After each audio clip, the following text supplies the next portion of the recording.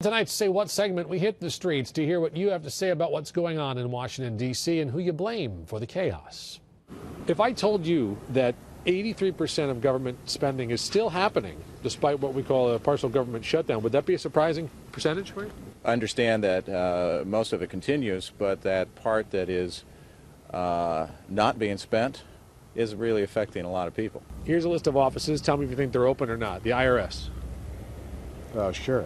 Is the IRS open or closed? I believe it's open. Department of Defense. Open. How about the Department of Defense? Most of that's open. They recalled some people. Very good. You've been following. I have. National parks and museums like World War II Memorial, Washington Monument, open or closed? They're closed. And the Amber Alert website. Closed. Yeah, you're right. Yeah. How do you feel about something like that being shut down? I think it's shameful. Here again, safety of the citizens. What are they doing? What are they doing? Would you consider yourself to be very concerned, somewhat concerned, or not really concerned about this lingering shutdown?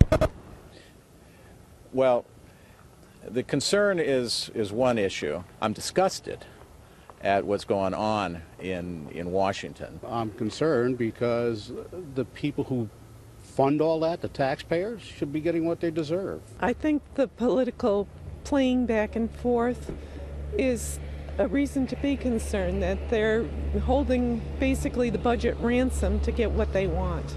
And I think it's shameful. Who do you blame for getting us to this point, having this I shutdown? blame the House. I know Boner is a good guy, but why not vote? Well, I think they're all crybabies, but I think they're both to blame.